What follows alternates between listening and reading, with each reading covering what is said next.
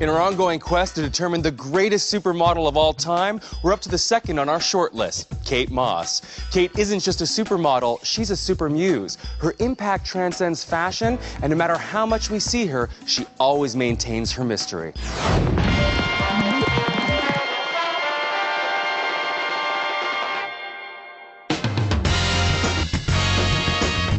She's had plenty of drug problems and dated some questionable men. She's been blamed for promoting anorexia and heroin use. And her nicknames include Cocaine Kate and Kate Mess. She's Kate Moss, and she's a rock star trapped in a supermodel's body. I don't know, like some bad girl goddess, something like that. Catherine Ann Moss was born in 1974 in Croydon, a suburb of London, England. She had a typical childhood. She liked playing sports, and yes, she was into fashion. No, I love a high heel, always. For me, always. She might have stayed in Croydon forever, but when she was 14 years old, she took a life-changing trip. On her way back from vacation in the Bahamas, Kate was discovered by British model agent Sarah Dukas at JFK Airport in New York.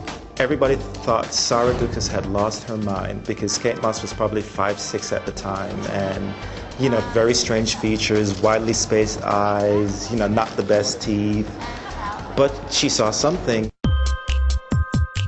Her first fashion images were shot by photographer Corinne Day for the Face magazine. But it was when Kate started dating photographer Mario Sorrenti that her career really took off. His photographs of Kate for Calvin Klein's Obsession created a new category of fashion icon, the waif. She looked like a little kid, and it was deliberate on the part especially of Calvin Klein. His reason was, I want women to move away from that whole super glamorous, amped up beauty, and I want them to be more like simple, minimal, clean, because that was what his designs were like. And because of the endorsement from Calvin Klein, everybody had to use her. Kate's anti-supermodel look made her a star within the fashion world. To much of the general public, though, she looked thin and unhealthy. People defaced billboards with Kate Moss saying anorexia and feed me. Kate Moss, in fact, was not anorexic. She's thin and she's an ectomorph, so she's the sort of thin, narrow type of human being. And at that particular point in fashion, that physique was being emphasized.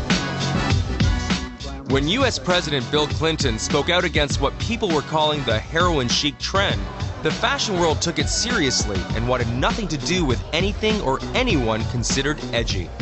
It looked like the Kate Moss era was officially over. But we all know it wasn't.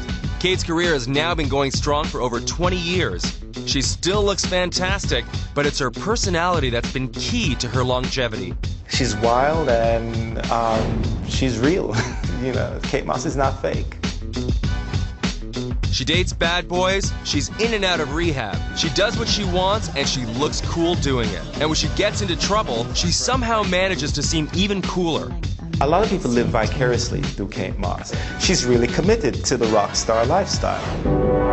When pictures of her doing drugs appeared on front pages around the world, nervous marketers tore up their contracts with Kate, and it looked like her career was over once again.